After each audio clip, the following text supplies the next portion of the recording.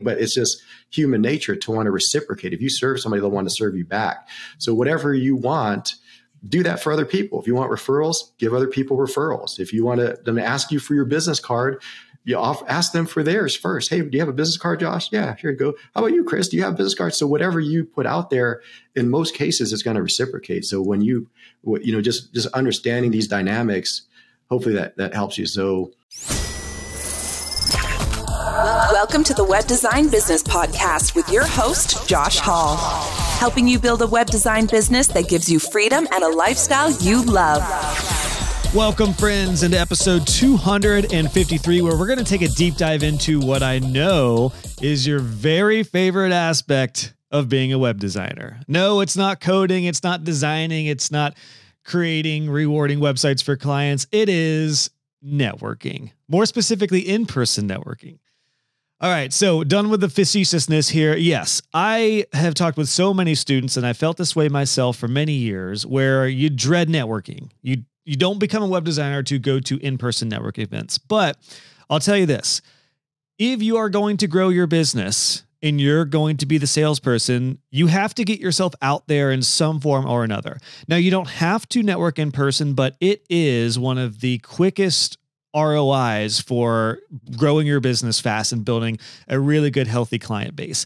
And I share this in this episode, but over 50% of my income in a six-figure web design business that I grew stemmed from my networking group. So there's a lot of value in it. So if you're terrified of doing this, I wanted to do an episode specifically to help you out. Or for those of you who need help with this, this is going to be your episode. I'm extra excited about this because I'm bringing on a personal friend of mine, Chris Borja, who is local to me and actually got me plugged in with a Toastmasters group, which is a public speaking and leadership style group. What's really interesting about Chris, among other things, is that he is was a petrified introvert, I guess is probably the best way to put it. He was terrified of networking and doing in-person things. Now, several years later, he literally wrote a book on networking. His new book is called Networking Essentials for Success.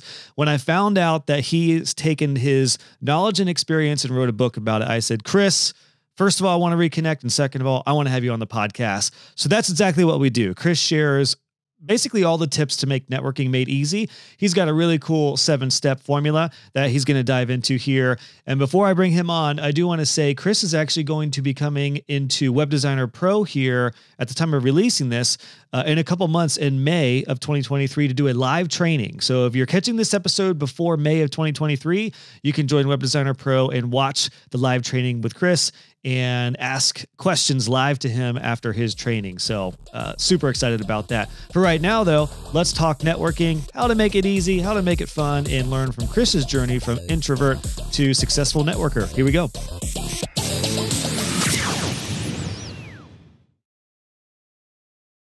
Well, Chris, man, it is so good to see you. We were just chatting before I hit record here. It's been I think it's been at least 5 years since we've connected. So, man, how are you? How's it going?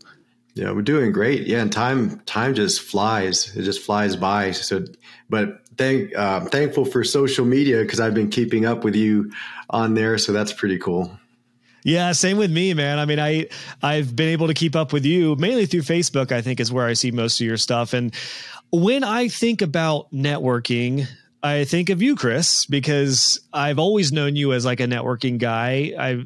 I think we originally crossed paths when I was in a networking group. And then I heard about Toastmasters. At one point, I read a book and it mentioned to get in Toastmasters. And then somebody mentioned they were in a Toastmasters group and it helped. And then I saw somebody say, hey, I would recommend you get in Toastmasters. And I knew you were in Toastmasters. So I was like, all right, I feel like that's a sign. I'm going to hit Chris up. And you got me connected there. And it was a huge benefit, even the short time I was in that group, just professionally. So yeah, I view you as a connector and a networker. I mean, is that how you like to be viewed? Is that kind of what you're all about when it comes to being a networker? I guess the question I have to kick us off is be like, what's the power of being a connector?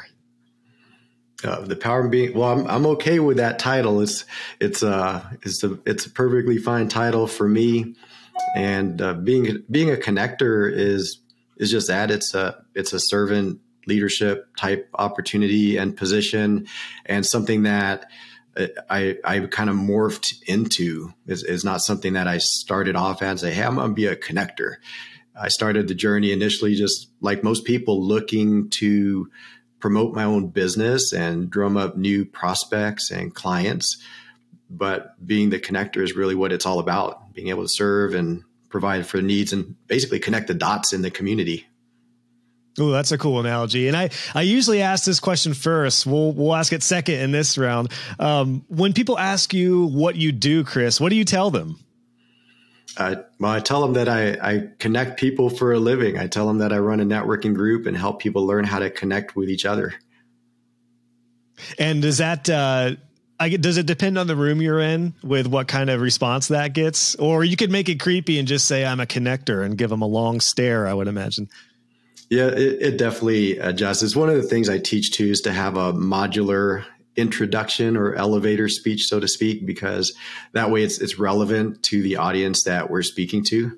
So I do change that fairly often depending on the group that I'm talking to. And do you, again, when I think about networking, I think about you, what do you like? I guess, what are your thoughts on networking now versus when we got connected maybe 6 or 7 years ago? Because things have changed a lot, particularly in the wake of a Zoom world, and connection is not just in person at networking groups, but it's online. There's more video calls now than ever. I think people are more accustomed to connecting and maybe networking online. What are your thoughts on the landscape right now with how networking has changed? I like where it's gone. We didn't want to go virtual at first. I think most people were resistant to going with virtual chats, and they were like, I just need to meet in person. But I think it's opened up a whole new window for people to stay connected across the world fairly easily. It's just a matter of knowing how to do it. So I actually like the landscape now. And oftentimes when it comes down to having that one-to-one meeting, it used to rely on a coffee meeting at a local coffee shop or something like that. But now it's as easy as hopping on a 15-minute Zoom call, and you could still see each other and you can still create very strong relationships, but not let time or logistics get in the way. So I actually like the landscape now, and we still have the ability to meet in person. And speaking of in person, my personal feeling is that in an online world, the more opportunities you have in person, it's just going to be that much greater. Like, because you said a lot of people aren't meeting in coffee shops, but the time you do meet in a coffee shop face to face, I found that to be like 10 times more powerful than it was a decade ago. Would you agree with that and the idea of it just being more powerful nowadays in person? Yeah, absolutely. It's a lot more special to meet in person, especially if it's somebody that you already know or have been staying in touch with, and then you reach out and actually want to meet in person. I think it just makes it that much more special because of it's actually extra effort and energy, and it's an extra investment to be able to do that nowadays. But the way I look at it is that you use both. So you really want to turn your in-person connections into online connections, and you want to turn your online connections into in-person connections. So wherever you start with is fine, but you always want to try to add that extra element to it. When you have both, it's powerful. So for example, we haven't really talked much in 5 years, but we've stayed connected. We've stayed in touch. We're still somewhat involved in each other's lives and seeing you and your family grow and just staying in touch through social. But now we catch up like this, and it feels like it hasn't been 5 years because we still see what's going on. It's not like we have that long catch-up period. And I run into people all the time that I met literally several years ago, and we just pick right up where we left off. So I think it's a very unique time that we live in, and I think it's just a great time to be able to utilize all the tools that we have available to us. I'm curious. With the term networking, it has such a sour connotation to a lot of people, particularly my audience. I mentioned to you before we went live, a lot of my audience, web designers, when it comes to networking and sales and in-person stuff or even virtual calls or groups, it's generally a pain point and a challenge for a lot of people because it may not be natural. Not too many people want to build websites and do all the sales and be the face of the business. So the term networking often gets this reaction, but I learned to absolutely love networking. But a lot of it, for me personally, was that I did not view networking as going to an event with 300 people and getting 300 business cards. I learned to view networking as just connecting with people, whether it's one-on-one or a few different people. What are your thoughts? And do you feel like the term connection and networking is the same or similar, or do you feel like they're different things? I feel it's different because most people associate networking as something that's more on the sales side, like you network to be able to present or to sell something. You have something to offer, and that's why you're networking in the first place. I think it's just that's the connotation that you're talking about, where it feels like there's some ulterior motive to the connection, or it's transactional. It's like that business card exchange, and it's awkward. But the thing that I really encourage, I had somebody ask me earlier today, what would your tip be for somebody who's brand new to networking, and how do you help alleviate, some of their anxiety or help them to navigate their first event or just getting started? And my tip was to get to know the person behind the business, behind the title, behind the profile. Because oftentimes that's where we get stuck when you talk about traditional networking. It's like, hey, I'm so-and-so, and here's my role and position and that kind of stuff. But if you can get to know that actual person, that's where the connection happens. We don't connect with each other's job titles or roles or responsibility. We connect with other people that are like us. And you talk to anybody and you'll find more in common than you will find differences. So for your audience, I get it. I understand, because I wasn't somebody that wanted to be out there in the marketplace and, rubbing elbows and socializing, doing all that stuff. I would, in fact, avoid that at all costs. As a former shy introvert, I would avoid social settings, anything where I had public speaking, which meant talking to 3 or more people. That was considered public speaking for me. But as I learned and started to grow, is just connecting with the people. And oftentimes when we'd host our events, we would create environments to where it's more comfortable. So for example, I would give an instruction and say, okay, I'll pair everyone up and with somebody they don't know. So it kind of levels the playing field. Everyone already knows that they're talking to a new person. There's no cliques. There's no, friends already. Everyone is meeting with somebody new. So mentally they're already in that space to where we're all meeting somebody new. And then what I would challenge them to do, I say, okay, you're going to get to know each other, but you're not allowed to talk any business. So you can't talk about what you do. You can't ask them what they do, but you're just going to talk about anything personal, share 2 or 3 personal facts about yourself. It could be travel. It could be pets, family, where you live, something on your bucket list, someplace you've traveled, literally anything at all except business. And you'll feel the energy level in the room just go through the roof, because now they're truly connecting with each other. There's no anxiety. There's no fear. It doesn't matter if they're introvert or extrovert. It doesn't matter if they've been networking for years or if they just came to their very first event. So it's level playing field, and now they're just truly getting to know one another. And then I'll stop them. And then I'll say, okay, what was that experience like? And everyone universally, like, it was fun. We had a blast. Did you meet somebody cool? Like, yeah, I met somebody really cool. I say, how many of you actually are curious about what they do for a living? And all of a sudden they're like realizing that I actually care about what this person does. And now when they explain it, say, so now we're going to go back, same partner. But this time you get to learn a little bit about each other and what you do for a living and what you're looking to accomplish. What are your goals, how you got started, whatever you want to talk about on the professional level. So it just changes the whole dynamic. And so for your audience where you're thinking about like, hey, I don't want to go out and do that, but what if you just got to know people and connected from that level, and then see how you could find ways to collaborate rather than sell? And that's a different mindset. So when we help people get to know the people and not the titles, it changes the whole dynamic, and it makes it a lot more fun. It makes it authentic.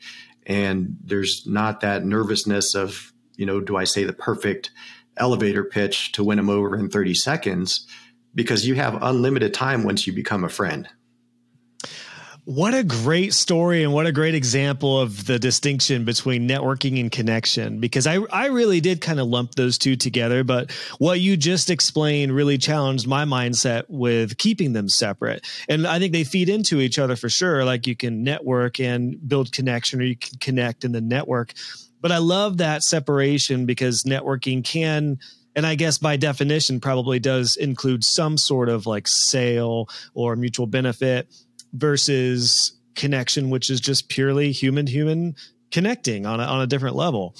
I love that, Chris, because I do feel like if somebody, to just reiterate kind of what you said, if you are nervous, if you go in with it with this mindset of, I just want to connect and be who I am, share what I know, and then get to know somebody versus I have got to sell a website in this meeting.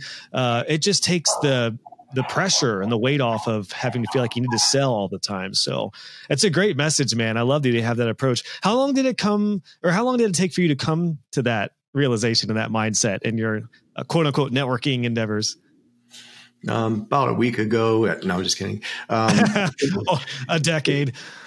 It was probably a few years in. It was about, so I started 2012. It was probably about 3 or 4 years of, well, it was a few years before I realized that there's a better way than what I had been doing it from the time I started networking. And then it was shortly after that I realized that I was going about it the wrong way. And I just started focusing on building relationship. But it took me a few years after that to realize that I needed to help other people understand this as well, because it was helping me now because I was able to actually connect with people, but I didn't realize what I was doing. It's just kind of something, you become proficient at something. It's become second nature and you don't think about it anymore. Yeah. But in 2014, when I started teaching networking, and initially I didn't have any intention of it being a business. I was just helping people because I didn't want them to be as uncomfortable as I was. But then over time, I realized that there's things that I was doing that would be beneficial to others for their own journey. But more importantly, it would create a greater impact on our communities and our overall networking circles, because networking is a team sport. So I realized that helping others do this, like just imagine that room of people connecting with each other. It's hard to separate them anymore. They just can't stop talking to each other. They could talk to that same person the rest of the night and just have a blast. So I think once people pick up on that, it's contagious. But for me, it took a few years to even realize that that's what I was doing. I was actually just getting to know people and vice versa. And that's where I was getting the referrals. So for somebody that is not a salesperson, to me, this is the best way to be able to do what you do, be the best at what you do, but still be able to get the message out there without having to change hats. You could just be the same person, but then they just remember you and you become branded for what you do. Yeah. And before you built your personal brand and started teaching networking, what were you selling? Like, what were you doing it sounds like, I don't know if you intentionally entered the networking world or if you were forced to with the position you were in, but what did the beginning of your networking journey look like? At the beginning, I was in a direct sales network marketing company, which is, a great place for a shy introvert, right? Now you got to go draw up your own business. I was just going to say, isn't that like an introvert's nightmare to be in like Amway or ACN or something like that? Yeah. So but the good thing is that most of those companies have a big focus on personal development, self-development. And that's something that I think helped me and pushed me out. But that was initially it. Man, you're responsible for generating your own contacts and leads, and you have a system and a process, but the people aren't included. You got to add the people. And that's what's usually missing in success for most entrepreneurs and business owners, is that they need more people to know what they do. They could be the best at what they do. However, if others don't know about them, their success is going to be limited by that fact. Mm-hmm. So that's where I started, was in that network marketing business. And that's what got me into networking to start with, is because I was looking for a better way. I knew I couldn't sustain the sales style of traditional business growth of, talking to 50, dialing 50 people a day or sending out a bunch of cold messages.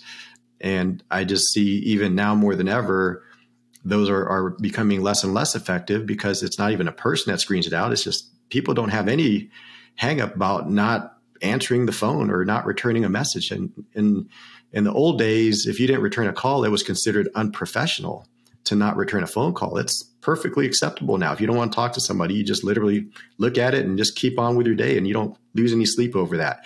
And that's the society we live in.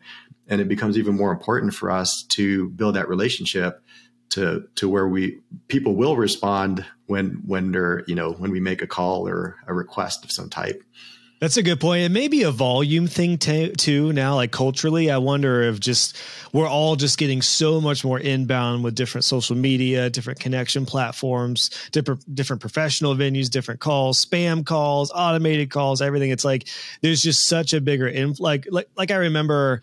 I mean, when I think about old people, how many times if they get a phone call, they're like, oh, I'm answering it. I don't know who this is, but I'm going to answer it. It was probably very different in their day when you might get 2 or 3 calls a day versus now. Like I never answer a phone number unless I know it, or unless I think it's like Children's Hospital for my daughter or something like that. Like I know the numbers I'm going to answer, but pretty much everyone else, no, I'm not going to answer.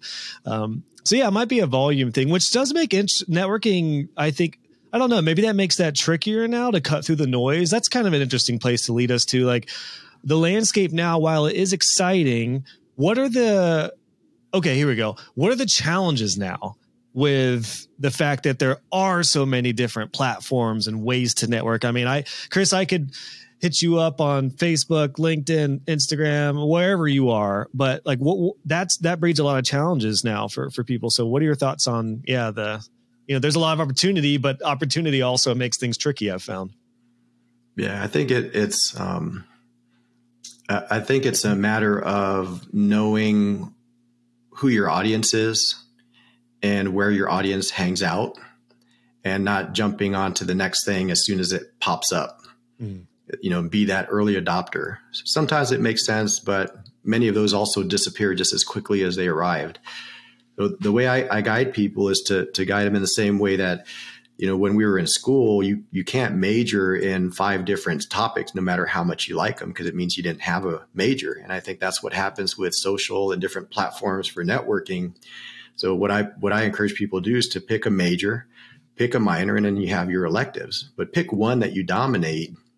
And because it's hard to dominate multiple areas, even in sports and life, you just don't see people dominate in multiple categories. It's usually one category that they can dominate at.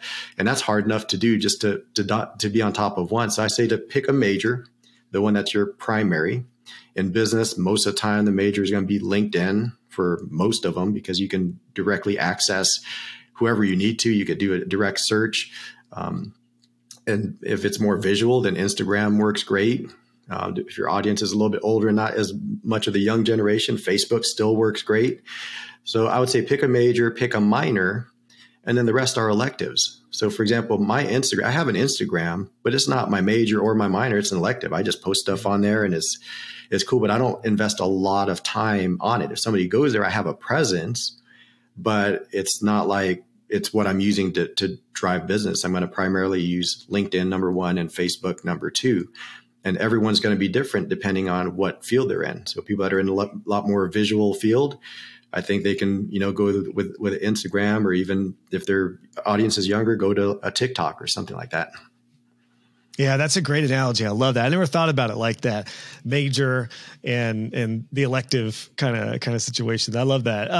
I do want to go back to something earlier that you were talking about. You said when you started networking, you were a few years in and you realized you were doing a lot of things maybe the wrong way, or things that like networking, the lens changed for you. What were some of the things? I don't want to go too negative, although you're such an optimist. I know we won't stay here long, but what were some of the things that you did that were not good things to do, or that you learned the hard way when it came to networking?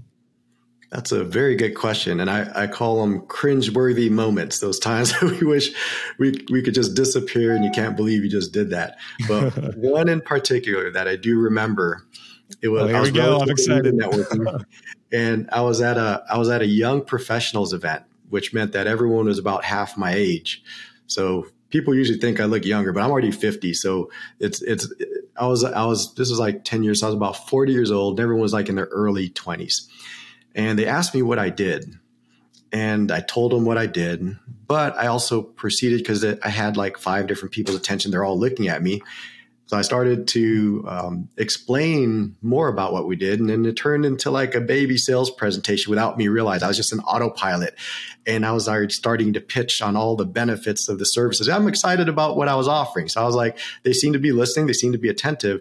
And one of the people right across from me just cut me off without addressing me. So just turned to the person to the side and say, hey, so what do you do for a living? And I was just like, felt like, oh man, I just got to disappear from this room and never come back again. Hope they don't remember me. So people half my age cut me off and just left me hanging right there mid-sentence. And so I don't know how long they were thinking that before they actually decided. I'm sure I went well beyond the idea of cutting me off. But yeah, those things happen. And I used to bring flyers to the event because I wanted to give out flyers and invite people to something I was doing or to, see some of my services. And then I look back at other people that do that. And I again, cringeworthy moments. I can't believe that was me doing that. And then you have the blackjack dealers. Fortunately, I didn't do this, but something that I also see is the blackjack dealers. I call them that because they give out 2 cards to everybody just in case you already have a referral for them after they met you. So just out distributing cards like a blackjack dealer. And so for me, that was a kind of embarrassing moment.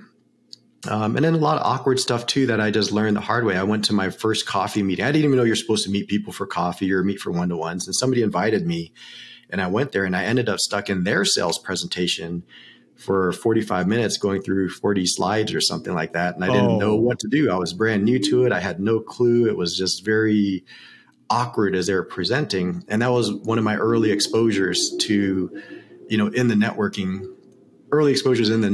journey.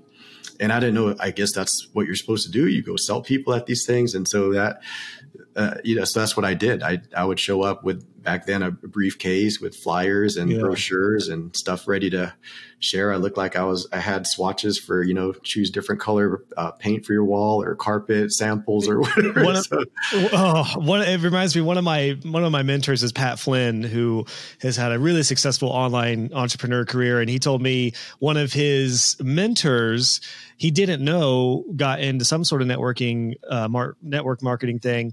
And he invited him for coffee, and Pat thought that we were just going to have coffee and catch up. And it was the same thing. It was like a 45-minute spiel, just like overloaded him, and that is, so I guess it's a good lesson to set the context of a meeting, right? Like I would imagine we would want to make sure there's a clear agenda, whether it is a like catch up, hangout. Like there's nothing worse for me than when somebody sends me a very vague message like, hey, I have a question, or hey, I wanted to pick your brain about something. And I'm like, what the hell does that mean? Like, do you want to ask me business advice? Are you looking for consultation? Do you want to ask something personal? Like, or do you want, I have no idea. So it's I guess that's probably a good networking 101 type of thing, is to set the context and the stage for success for any sort of meeting. Yeah. What's the purpose? Why would you want to meet? And it's good to be upfront on that purpose. For example, on my calendar app, where I have people book time with me, one of the options is to just get to know each other. And that's perfectly fine if that's the context, if that's the expectation, is that we just get to know each other, but don't do the bait and switch. Hey, just love to get to know you better. And then boom, there you go. And you're in a needs analysis form deep, and it's one of those things, just setting the expectations. And if it's somebody that wants to present, then let that be clear. So that way the other person knows and expects that, because maybe they want that. There's times where maybe they are actually interested in learning more about what the person offers. It's not a bad thing. It's just a matter of being clear and communicating that. Yeah, I remember. Now I'm having all these flashbacks to 10 years ago when I was getting hit left and right with these network marketing things, where it was like in the beginning, I didn't quite understand what a vague meeting would be. Typically, it was that situation. I respond personally better to somebody just saying like, hey, there's an opportunity. I'd like to see if you'd like to be a fit, or just if you'd like more information about it. That seemed to go way better, because I do remember one of my friends asked me if I could help out with their business. And I thought he meant like design a website for them. So I show up with my laptop, I got my notebook out, I'm ready to take notes for doing some design work for them. And then it was a networking marketing spiel. And I was like, it really threw me off. And then I learned to weed those out pretty quickly. And I don't know, I hope this is a good tip for everybody. Like, be direct. I mean, be friendly and connective. But I have learned that, especially nowadays, being direct and concise will save both parties a lot of time. Like when I reached out to you, Chris, for this podcast interview, I hope I didn't come across vague in any way. I straight up said, hey, I love what you're up to. I'd love to reconnect. I want to have you on my podcast. Your networking tips would be such a great fit for the audience. Boom. There we go. I don't know if you took it that way, but like, hopefully it was pretty clear what the purpose of this chat was going to be. Yep. And here we are. So it worked. Here we are. So some good what not to do's. What are some maybe like practical tips on networking that you've seen that have helped? I'm a big fan of, for example, educating clients. It dawned on me one day that I don't need to sell if I just educate. So that's one of my practical tips I always tell my students. But what about you, Chris? What are some things that maybe you've learned on a practical level that somebody can implement if they go to a meeting tomorrow, kind of thing? Yeah, with short notice and with zero training, what I shared earlier, it's a game changer to just learn how to connect with the people behind the profile, because usually people have anxieties and fears because they have an agenda. And I remember that's how I was. I would talk to somebody and part of me was thinking about, how do I flip this conversation around to talk about what I want to talk about? So if you have designers or you have people that want to offer a service, and inside they're thinking about, how am I going to flip this conversation around? Or how do I find out if they have a need? Or how do I ask them if they need a website or if they need some design work? That's going to affect the connection. So I think what I do is I actually help people by having a structure that normally that most people don't have, because the meeting people part is actually the middle of all of the steps that I teach people. Usually they think they want to learn how to meet people first and then they can do everything else later. Or they think, teach me all the stuff so I learn how to meet people. And that's the end goal, is to learn how to meet people and to navigate these events. For me, that's dead center, right in the middle of the whole process. So what I do is I help people, and my advice is to have all 7 steps and understand where you're going. Just like anything, you have a framework, you know where you want to take your clients, and you help them on a framework to get there. And I'm the same way, because if they don't have all the steps, it's not going to be a finished product. It's like trying to bake a cake and you don't have all the ingredients. Well, first, why don't you find out what the ingredients are, then find out what the sequence of putting the ingredients and making that cake so you can get that predictable result. Most people don't have that when it comes to networking. They think they just need to feel more comfortable, because that's where I was. I just didn't want to be uncomfortable. That was the initial goal. And then I wanted to make sales, and I didn't realize that making sales is a shorter term goal. I mean, it's a short-sighted goal rather than what's really available through networking. So if you're okay, I'll share the 7 steps real quick. Let's do it. I was just going to ask. Perfect segue. Yep. But so the first thing starts with clarity. I'm sure just like you and many of your listeners, start with clarity. What exactly do you want? What are your goals? Why do you want to accomplish that? How do you accomplish that? What value do you provide for your clients? What do you want to come across, right? What do you want to present? What are the pain points that you solve? But one step beyond that, from a networking standpoint, is who else can help you connect to your client? A traditional prospect is, how do I get in front of my client? So for some of your listeners, it's like, how do I get somebody that can hire me? But the other question to ask is, a better question is, who can introduce me to people that would want to hire me? And that's where the gold is. That's where most people miss out on opportunities. So that's step 1, is clarity. Step 2 is having the right mindset about what networking is. And like you said earlier, networking oftentimes has that negative connotation to it because it's thought of as something that's salesy, and it's negative from having to do it, and it's negative from having 20 people pitch you their stuff. So it doesn't work on both sides. So second is the right mindset about networking. And what networking is really building relationships. It's really about just building relationships to where we can collaborate with one another and create bigger wins. We can create win-win opportunities, but that doesn't happen until we get to know each other. I don't create win-win opportunities, which is like, I don't know somebody. Hey, let's create a win-win opportunity. What do you do? I mean, so you build a relationship. Get a lot of those emails. Yeah. Yeah. Just because they just send it to you. Say, hey, let's cut to the chase. Let's not waste any time. But that's the thing, is like having the right mindset. So the analogy I like to use on that is the game of poker. So usually when we play poker, the game is played against each other, right? So if we're all sitting around a table and we're all holding our cards up, we're playing against the other players. And oftentimes there's parallels between this game of poker and the game of business. So poker, you look at your hand and you got to pretend like you got a good hand, or you pretend like you don't have a good hand. You're just faking the whole time. And people do that in business all the time. They may be struggling and hey, how you doing? Oh, business is wonderful. Everything's great. And then they go home and cry because business is definitely not great. So but how can somebody help if they think they're okay? So there's that. And so what it's like in the game of poker is that if I ask you, Josh, hey, can I see your cards? Because my cards are terrible. Can I see your cards? You're not going to show me your cards. And in fact, you're going to hold them closer and lean back. You're going to hide them. So, like physically, you'll lean back. Like, no, you can't see my cards. Okay, so how do we get people that we talk to lean forward, to lean in? And the best way to do it is not to ask them for something, but to offer something. So if I said, hey, Josh, I flip my cards around. Do you need any of these cards right here? Then all of a sudden you're going to lean in. You're going to say, let me see what you got. Okay, let me have the 2 and the 3. I don't know why you want the 2 and the 3. They're the lowest cards in the deck. But I don't know that you already have a 3, 4, and 5, and you get 2, 3. Now you have 2, 3, 4, 5. You have a straight.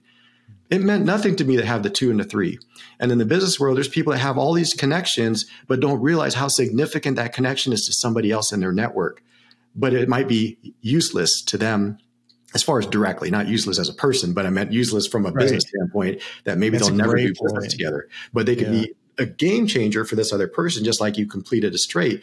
Now you discard 2 just because you had to. You threw 2 cards away and they happen to be hearts, and you don't realize I have 3 hearts already. Now your 2 hearts complete mine, and I have a flush. So if we can change the game to where we just focus more on like, how can we help everyone improve their hands? That's the kind of game that we can all elevate our hands at that table. And if you and me start trading cards against anyone else, no matter what their skill level is, you and I are going to win most of those hands at that table simply because we're collaborating. And as others see that we're winning, they're going to want in. And the third person says, hey, why do you guys win all the time? Oh, it's because we exchange cards. They say, well, I want in too. I'm tired of losing. And guess what happens when the whole table is playing the same game? Then we all create higher cards. It's not about who has the highest. There's always going to be somebody who has the highest, and it might not always be us. But if we can improve our situation from where we were before, that's the right mindset about what true networking is. It's not about, do I get a sale? It's like creating bigger wins through these collaborations that we can trust going forward. That's awesome. So was that step 3? Is that right? Out of the 7? So this is all, so that's mindset, just understanding what networking is about. Step 3 is the tools and systems and processes. That's the calendar app that we both use, electronic calendar. Hey, find a time that's convenient for you. So using all systems and tools, social media, which we talked about earlier, and just staying in touch and building your brand and visibility and doing it as a person, not just your business. And a lot of times people will think of just branding themselves and just keep putting their stuff out there. Like if you're a realtor and you just keep putting only house stuff and somebody's not in the market for a house, why would they want to keep following you? Right. You know, but if you put the foods you eat and you're going out different places and you're traveling or you're just going through, you know, then you're a person now that also happens to be a realtor that can help them when they're in that time of need. So same thing with your designers. If they just need to be present, put enough out there to where they know what they do, but everything else can then become social. And just stay in touch and stay in front of people. So I don't need to say, hey, I'm a networker. How are you? I'm a networker. No, they just see that's what I do. But I'll share pictures of, you know, me and Belinda go out on a date, or, you know, we're doing something with the kids, or we're at a life event, or we're traveling or something like that. All we need, I put my fish tank back here. I put pictures of my fish tank. And then that's just another hook to stay top of mind. You know, people that aren't networkers aren't going to want to follow me if I'm just a networker, but they like the fish tank, and they'll go to out of state and go to see an aquarium and say, hey, I thought of you. I saw these fish over there. And so it's all hooked. So for those of your listeners that are out there, it's like, how do you stay top of mind is put out there what you do, but then just become a person and be the first person they remember when it comes to their website or design or whatever else other services that they offer. So 3 is just getting all those systems in place. And to me, those are all the excuses of why people don't do step 4, which, like I said, meeting people is in the middle of the 7 steps. So step 4 is meeting other people. The reason people don't go out there is say, oh, yeah, I need to work on my LinkedIn first. Oh, I need to work on my website before I go out there. I'm still kind of fine tuning some stuff. Or, you know, I don't have business cards yet. I need to order those. Or I want to go to electronic business cards. I need to set that up. All excuses. So I'm like, why don't you just set all those up? Take the time to set all of those things up. So you don't have those excuses. And so not only that, but you feel confident going to the event. You're confident going to meet people. And by having all those things set up too, you don't need to do a lot of talking when you get to the event. Because I know part of the fear I had when I went to the event is if they kept talking and I wasn't presenting, then I'm not getting value. I'm not going to sell anything because they didn't learn about it. But as I had all of those step 3 things done, all the systems, the tools, the social media, I could meet you at an event for the first time, talk about you the whole time, talk about me almost 0% of the time. And then before we're done talking for several minutes, I say, Chris, tell me about what you do real quick, or I could share like just a one-liner or just my elevator pitch. But what I want to do is I want to just stay in touch with you. I say, hey, are you on LinkedIn, Facebook? Do you want to stay connected? You say, yeah, let's connect on there. Now we get on our phone, we connect. But I'm going to use what you see on social media to do the connection and the selling and building all the trust, because that's going to mean more than anything that I tell you at the event anyway. I'd rather be like, I didn't tell you anything and you go online, you're like, wow, that dude's pretty cool. I like this guy. This guy, wow, he does that too. Oh, I didn't know they do this. So we're already connecting more. And this isn't even something I'm directly talking to you about. Yeah. And that's when you talk about people's brand and reputation preceding them. So to build trust with people and stay top of mind. So that's where all of these come into play for that step 4, and that's why it's preparing for that moment. Okay. So why am I quizzing myself? I want to take a guess at what number 5 is. Would number 5 be something in the realm of like building authority or trust with social media and things like that? Yes, so you're close. It's pretty much, I'll say it's correct. So step 5 is actually building relationships. Okay. I'm taking notes on this, by the way, if you see me typing. Yeah, it's very similar. So step 5 is building relationships. So what that is understanding what relationship is, understanding relationship strength, understanding that the stronger that your relationships are, the stronger and bigger your ask can be. And so an analogy I like to share is like for anyone that's, asked their spouse to marry them, by the time they asked that question, they were probably 100% sure of what that answer was. Like if you say 99%, it's almost laughable. It's like, what? You thought that? It's almost 100% by the time you ask that question because of the strength of the relationship. And you look at the business, why isn't it the same thing in business? Why are we asking for things where there's a 10% shot or a 2% shot that they're in it? I mean, you talked about all the cold pitches and the messages that you're getting. It's not effective. And not only is it not effective, but it puts a distance relationship wise between the two people. And the reason I say that is because let's say that you sent me a message and it was a pitch, right? So let me flip it. Let me say I send you a message and it was just a pitch, like straight out pitch. Hey, Josh, I could change your life and here's how I can do it. Let me share some stuff with you. And then I see you later that day in the afternoon or a week later or 2 weeks later. I've left messages for you. You're like, I'm busy. I'm not calling that back right now. I got other things. I got appointments that wasn't unscheduled. So that wasn't scheduled. So you just move on with your day. I see you a few weeks later and you see me, chances are you're not running up and giving me a hug as soon as you see me, because I just spammed you and sent you all this stuff and you didn't respond. So you owe me a couple of calls and some emails back, right? So it's causing some distance relationship wise, and I'm not getting an answer. You're never going to answer me and say why you're not interested or that you're not interested. And sometimes people would rather hear that, hey, I'm not interested for this reason or another. So they don't keep following up and saying, hey, how about now? So, but let's say that we don't do that. And you and I, we meet and we just build a relationship. And I could be up front and say, hey, here's the services. Josh just wanted to see if I could spend some time with you and share what I do because it may or may not be for you. But at least if you understand what I do, you could keep me in mind for other people that might use my services. Would you have 15 minutes to where we can just sit down and I could share this, because we haven't had a chance to do that yet. And usually by the time I do this, I've probably already done the same for you. I've probably led by asking you and saying, Josh, who are you looking to connect with? What's a good connection for you? So again, it's building that relational bank account up. So understand relation is building a relational bank account. You can't go to if the bank sends you an ATM card, you can't go and take money out if you haven't put money in yet. You still have to put money in before you take money out. Relationships are the same way. You need to deposit before you ask for a withdrawal. And you look at why most things don't work with all this cold outreach is because they haven't made any deposits to even get a call back. And so now if I make an offer to somebody or share something with somebody, they should feel comfortable enough to say, hey, Chris, you know what? It's just not for me right now. Here's the reason. They don't even need to explain the reasons, but they usually do. Here's the reasons why. It just changes it. And now we maintain the relationship, but more importantly, they can keep me in mind for referrals. They say, hey, it's not for me at this time for XYZ reason. You know, I'm not ready for a website right now for XYZ reason, but I do know people all the time. I run across a lot of entrepreneurs. I run across a lot of startups. I run across people that are scaling up and they need to upgrade. I can keep you in mind for that. So the relationship stays intact. So building relationships is step 5.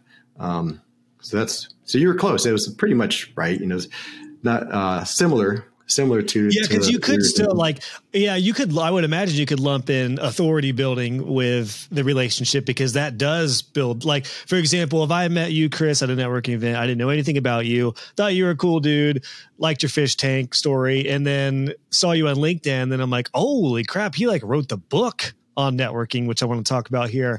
That immediately adds way more levity to that relationship, because I'm like, now there's an element of trust. Like, you obviously have experience, you've wrote about it professionally. So yeah, I imagine a relationship could be the tank for all sorts of fish. I'm a terrible at analogies. You're so much better, but you know what I mean? Yeah, but you're on the right track, because that's actually heading into step 6. Which is building a brand and your personal network, is having your own network rather than being part of other networks, but also having your own network is powerful. Having your own brand is powerful, because there are times where, you know, I had one partnership where they said that, you know, you've been interviewing for a year already. You just don't know it. They've already been watching me for some time before we even had our first talks. So those kind of things happen. People are watching you and seeing what you do and how you respond. And trustworthiness is built into the person, not the title, not the role. The person is the one that needs to be trustworthy. And so if you build trust personally, then whatever you offer business-wise, you're going to have credibility. So right now, I would say if I wanted to go into any other position, the trust should travel with me. If I want to go be a realtor, if I want to sell cars, if I want to do auto detailing, if I want to start a different kind of company, the trust should travel with me. And that's how you know when you're building a personal brand, is that you build a brand for you. The company and the entity and the name has a brand because you're behind it. That's great. Not by itself. Trust travels. Let's quote it and get it on a t-shirt. That's a great little quote, man. Yep. I'm going to have to write that down myself. I'm going to need the show notes. Yep. Trust travels. We're going to quote it. We're going to do something with that. Yeah. So it travels. And that sets us up for the final step, which is step 7. So remember I said before that getting a sale is good. It's part of it, but it's thinking small to get a sale, to get a client. Step 7 is not getting a sale. Step 7 is creating winning collaborations and partnerships. That's not a sale. That's a series of sales. That's an ongoing source, an ongoing resource for future sales. And as you do that, networking now all of a sudden gives you time back. Instead of taking time prospecting, it gives you time back, because you have the people coming to you and they're already 90% of the way through your funnel as far as having to build trust and showing them, oh, here's the work that I've done. Here's examples. They already know that. If the person referred them, they know you're good. You don't need to spend as much time on your qualifications. You spend more time saying, what exactly are you looking for? What do you need? And here's what I can do to help you get there. And here's my pricing structure. Which one works better for you? I love that challenge of not thinking small and not thinking short-sighted, like one sell. Like, what if it is multiple win-win situation, multiple sales and multiple expanded network? That is what a great cap to that framework, Chris, because I do feel like when anyone would think of some sort of networking framework, that I would think like maybe sale is in the middle and then like follow up would be an existing framework, but it all fits with that idea of creating like a win-win relationship. And yeah, ongoing sales. Like, my gosh, that's beautiful. Can you recap the 7 real quick? Yep. So number 1 is clarity, gain clarity. 2 is mindset, having the right mindset. 3 is setting up your systems and tools. That's including your social, your calendar, your website, all of that stuff. 4 is getting out and meeting new people. So that's the 4th step. 5th step is building relationships. Step 6 is building your personal brand and your personal network, having people around you, having a circle of people that trust you. And step 7 is building, creating winning collaborations and partnerships. And for people that are out there that say, that's what I do. I want to build more partnerships, or I see that. I don't try to make sales. I want to create the partnership. Most of the time, they're going to miss out on opportunities because they don't have the other steps in place. They haven't slowed down to set everything else up. So what happens is that they have that dream connection that is right there available to them, or somebody can introduce them to them. And they either subconsciously don't feel ready and sabotage it, or they don't show up to the meeting. Subconsciously, like, it's not like, hey, I'm not going to show up to that meeting, but things happen and somehow they just let it fall apart because they really didn't want to be there. Or they have the boldness to go through with it, but then that ideal partner, collaboration partner, looks at them on social and it doesn't build trust for whatever reason, either because they put crazy political stuff on there, they put crazy stuff on there, they don't have a presence on there. But either way, it doesn't look like somebody that has an equal amount of vesting in it, or credibility or clout or whatever it is. So that's why step 6, as far as building a personal network, that opens the door to partnerships. Because just this is an example. If you have a really nice car and a friend of yours says, hey, Josh, can I borrow your car? Can I have the keys for the weekend? And they don't have a car, or their car is like a beater, right? It's got trash in there. They got all kinds of food in there. And chances are you're probably not going to want to let them borrow your car. You're not giving them the keys to your car. It's not going to happen. But let's say that your friend has an equally nice car, or an even nicer car than you have.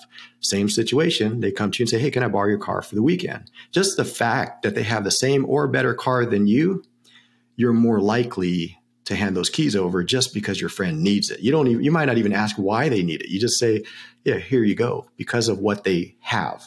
And if people have a network, then they're going to be more trustworthy to be in other people's networks as well. So as your listeners look to do that, really, it's hard to sell web services, hard to sell design. Like, how can you just go to somebody on the street and tell them, here's what I can do for you? You really should have this. It's something, it would be good for you. It would be bad.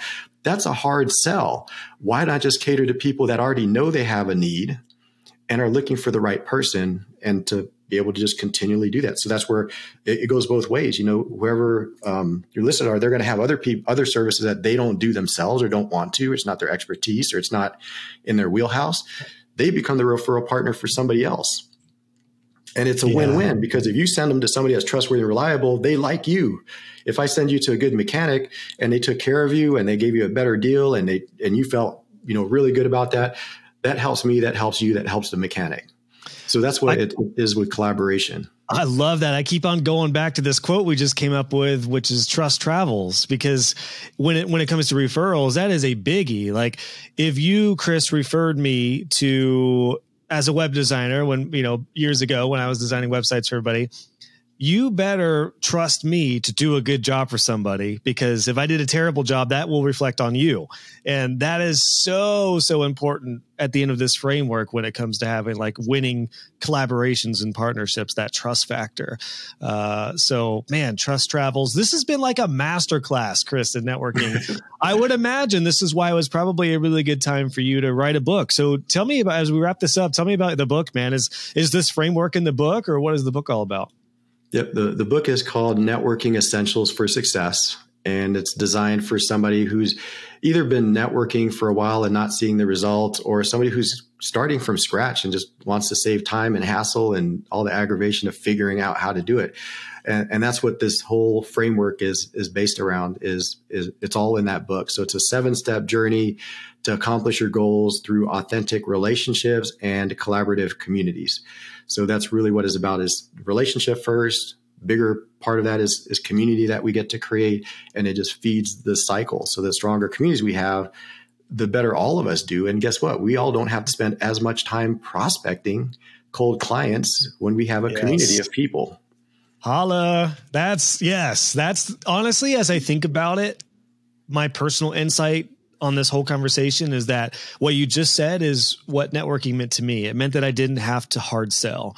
It just meant that I could connect and be who I am and share what I know and share what I do, share the results, and the rest takes care of itself as far as getting referred out. And then, of course, with your framework, all the elements, really, as I think about it, all the elements that I learned in in-person networking came into play at some point in your framework. It just took 10 years to put it all in there. I should have just read your book if it was available. So speaking of, talk about a segue to the book. Is your book available on your website, Chris, at chrisborja.com, or is there a better place? I mean, so at the time of the releasing this, I think it'll be just after the book releases. So yeah, to you, man, where would you like my audience to go if they want to check out the book and learn more about you? Yep, they can just go to chrisborja.com is perfectly fine. I'll have another website specifically for the book called networkingessentialsforsuccess.com. But all of those, the easiest way is just go to my personal website and I'll have links to everything from there. So just go to chrisborja, BORJA.com.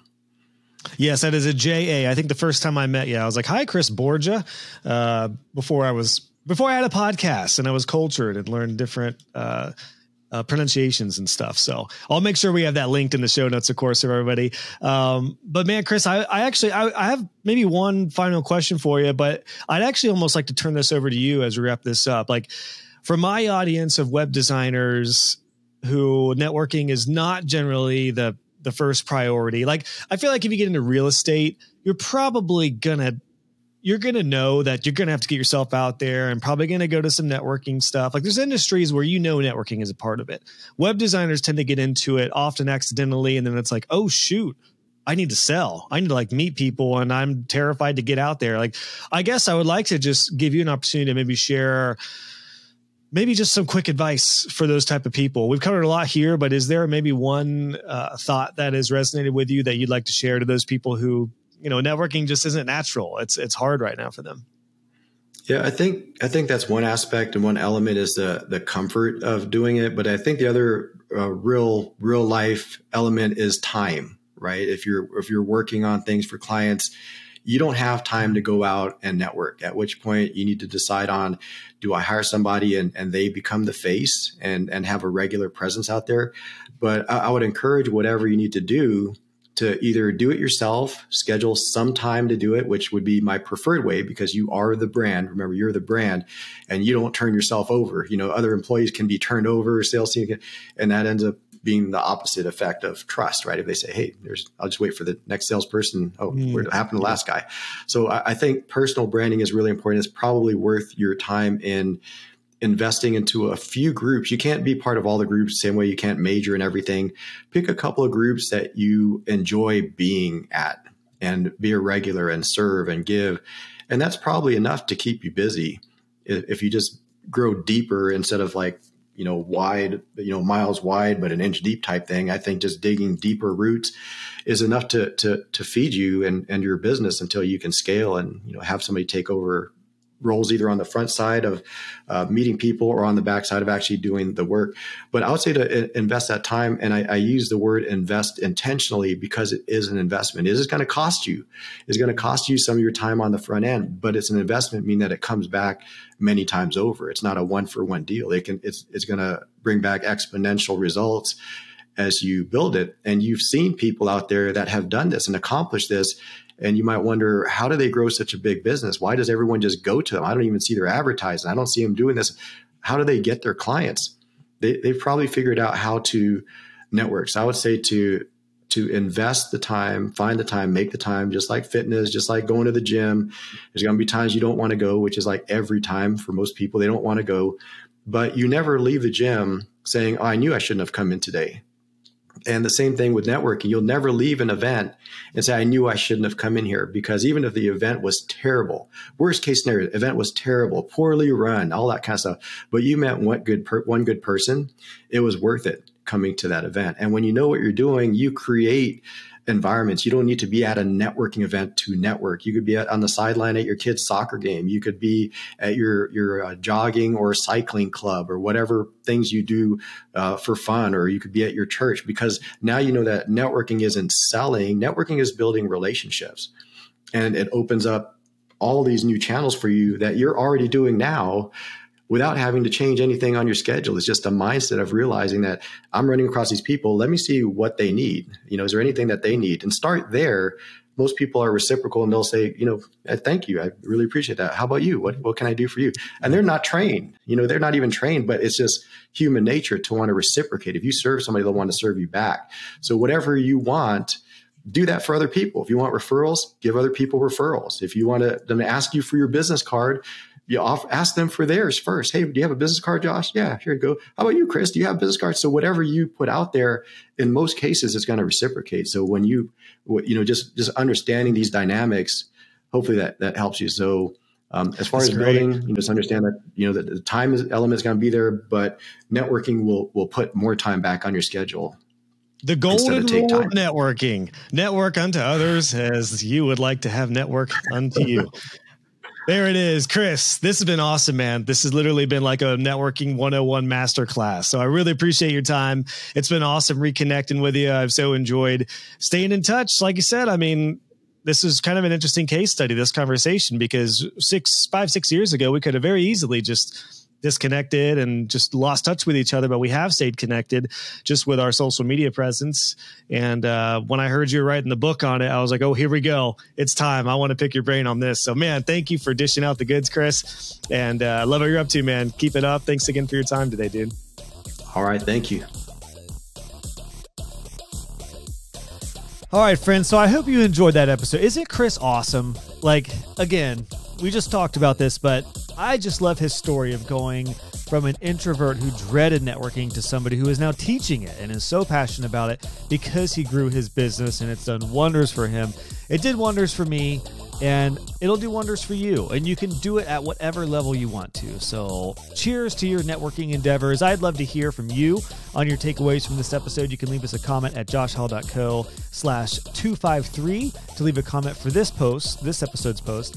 And again, check out Chris's book, Networking Essentials for Success. It's his 7-step framework. We will have that linked in the show notes for this episode. Again, if you're catching this while it airs before May of 2023, Chris is going to be coming inside of Web Designer Pro, which is my web design community, and he'll be doing a live training, and you can join us and ask some questions live and get to talk with Chris directly. So super excited about that as well. Any questions, let me know as always. And again, make sure you subscribe, and I will see you guys on the next episode, unless you're too busy bouncing between networking groups.